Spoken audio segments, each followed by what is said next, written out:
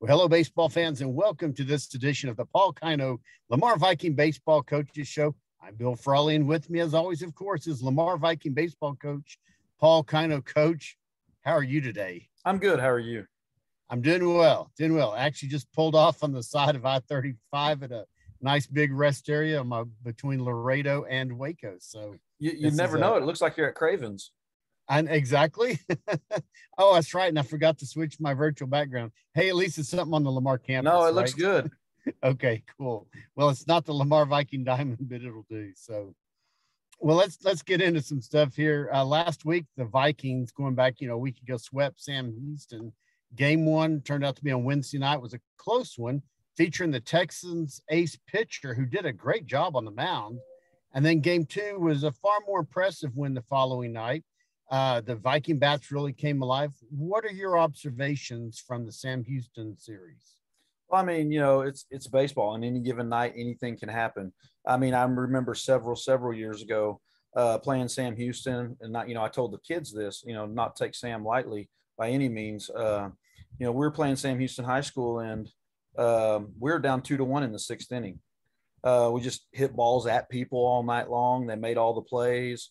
We ended up winning the game 3-2, but it was a nail biter. And, we got rain in the forecast on Wednesday or Tuesday, and it rained. So we ended up playing Wednesday. Like you said, their pitcher did a good job. The score wasn't exactly like we wanted it to be. But, I was proud of the kids competing. We got the W, which is the most important thing. And then turned around Thursday night because it was Good Friday. We didn't play on Good Friday. Right. And, we hit a lot better and did some things really well and won that game handily. Well, good deal. And those are two wins you really need to get to kind of keep that path towards the playoffs coming. So now we're just so people where we're recording this on a Thursday night. You and I have both had some scheduling conflicts. We try to do it weekly, but here we are. So let's go back a couple of nights. The Vikings struggled early against Arlington High on Tuesday night, tried to rally back, couldn't quite get it. What can you tell us about maybe what led to the slow Lamar start and then what led to the late rally? Well, I mean, we actually got the first two guys on in the top of the first. I went to bunt the 3-hole hitter. We fouled off the pitch. I made a decision to let him hit. He's been hot. It didn't work out. Ended up getting 2 strikes on him, ended up flying out. We didn't end up scoring. I mean, they have a good pitcher on the mound. Throws decently hard, probably 85-ish, 86-ish maybe. Good changeup. He did a good job, kept us off balance. Parker went out there. He battled. Like I said, what's weird is anything can happen. They came out and they were just hot. And I mean, Parker was making good pitches and they were just getting base hits. And then we got forced into a couple situations. The first inning, we had a ball in the dirt and we block it, but it hits the shin guard and bounces off instead of, staying in front. Oh. So kid advances a base. He ends up scoring. If that pass ball doesn't happen or he doesn't score in the first inning. And then a little later on down the line, they had first and second. It's kind of the same thing happened. Ball bounced off. We didn't keep it in front of us. We were blocking it. They go second and third. We bring infield in, and they hit a pop-up, but it's one of those that we're infield in, and it's about 5 to 10 feet off the cut on the out on towards the outfield, and we can't get back there. The outfield's playing deep. The wind's blowing out, and we can't get out there to make that play, and that scores a run. I mean, if the ball stays in front of the catcher and they can't advance those bases, we're playing infield back, and that's a pop-up, and that's an out. So it's just some weird things happened. I probably left Parker in there a little too long, but, he's one of my dudes. He and Tucker have done it all season long. They've been great on the mound, worked out of any problems that they've had. So I felt comfortable with him out there. I have total confidence in him. And, I probably should have went and got him just a little bit earlier, but, he battled. He did everything we wanted him to do. It's kind of a tale of like 2 3.5 inning games. For the first 3.5, they kind of put it on us. And then we basically we outscored them 6-0 the last 3.5. I was proud of how the kids battled, how they did not give up because, when they came in and we was 10-1, was like, guys, this is character check right here. I said, you got two choices. We can battle, or you can just put this, let this game go. And they went after it and they battled. And, in the last inning, we had first and second with one out and, tie and run at the plate. So I was pleased with how we came back, made a few mistakes that don't show up in the scorebook, in the box score. But other than that, I was really pleased with how we played. I think you've made some really good points about battling back. And like you say, you talk to him for a few minutes when it's 10-1. You say, hey, look, character, gut check, whatever. And they decide to battle back. Didn't come up with the W, but they didn't quit either. They didn't just lay down. Exactly. Yeah. Okay. Well, great. So you've had a couple of practices since then. You got the Colts coming to the Lamar Viking Diamond on Friday night. What's been going on in practice? How are you preparing for Friday night? Well, I mean, we just continue to do our thing. I mean, we're not going to freak out or anything like that. We go about our business. We go about practice like we always do, working on all the same things that we always work on. 2 days ago was bunt coverages in first and third, communication drill where we're using pop-ups between the outfielders and the infielders going out, just doing all the things that we cover each week so that we're sound and we don't make mistakes. Well, I like the thing about don't panic, because the playoff picture is still in play, not to use the word kind of twice, but so, and are the team leaders, are they kind of keeping an even keel? Are they not panicking as well? Oh yeah, they're really confident. They feel really good, about, obviously we didn't want to win. Obviously we did not want to lose. Right. And, we didn't like the way it went about, getting down 10-1. But as far as playing, we feel really good about, about playing well on Friday and having a good chance to get a W. Okay. Everyone pretty healthy, strong right now? Yeah, I think so. We're always getting towards the end of the season. So, we haven't lifted in a week and a half, and we're kind of in the grind. And, like I told the kids today, I said, we've lifted all season. I'm not real worried about not lifting the last week and a half. It's not going to mean the difference between us losing a game or winning a game. Bottom line is I want my teams fresh. I want them to be energetic out there. I don't want them to feel like, oh man, I'm so tired. So, we're going to get done what we need to get done in practice and get them out of there, get them home to rest, and be ready to go. Yeah, that's a good point. I mean, I think some people, whether it's a coach, a player, a fan, someone could think, well, you didn't win. You got to practice. But you're right. You don't want to wear them out and get them to where they're worn down before that next game, correct?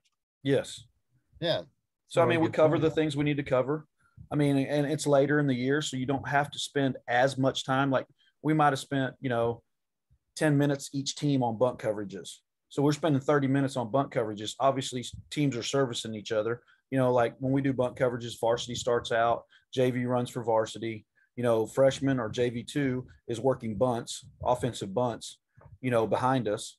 And then we rotate. So you get 10 minutes of bunt coverages, but by now, this is towards the end of the year. We shouldn't have to be making sure we shouldn't be ironing out a whole bunch of things. We should have it down. So we're spending 5 minutes. So it's each team. So it's less, trying to get them out there, trying to have a great practice, but get them out of there a little quicker and keep them fresh.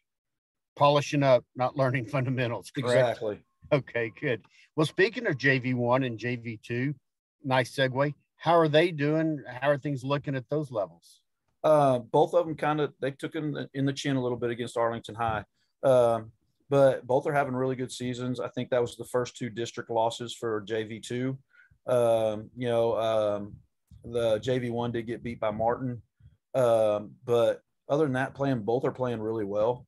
I'm very excited. We have a lot of talent coming up through the pipeline. So I'm very excited about it.